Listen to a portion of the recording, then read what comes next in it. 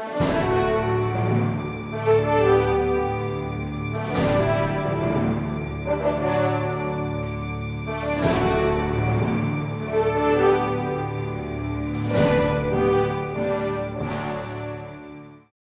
only have 700 Broadway vinyl records from shows. Only 700. 700. So I've got quite a history on that. But with regard to the idea about the Pont story, what I do is actually portray in first person E.I. du Pont, the founder of the company, in 1802.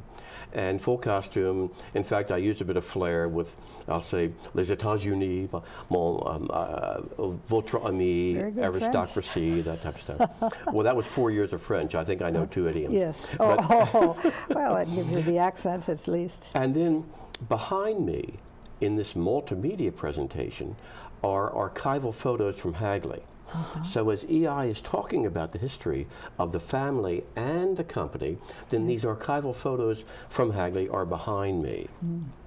Additionally, I think I mentioned to you also, in 1952, then President Crawford Greenwald commissioned a Hollywood motion picture on the occasion of the 150th anniversary of the company. So every B actor in Hollywood is in this movie. Growing up in the 50s and 60s, it's funny. I see guys that were cowboys in the Lone Ranger, and now they're in this DuPont story, you know. But I've taken clips. I work from a DVD. I've taken clips from that movie, and then at certain times during my presentation, it's 42 minutes, those clips are put in.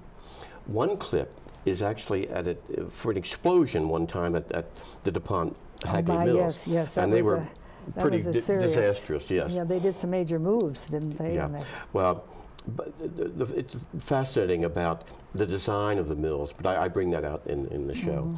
But so during that one 50-second clip, I then have enough time to make a real quick change, and I go into P.S. DuPont, and then I take, and P.S. then is the guide with the archival photos through the rest of the show.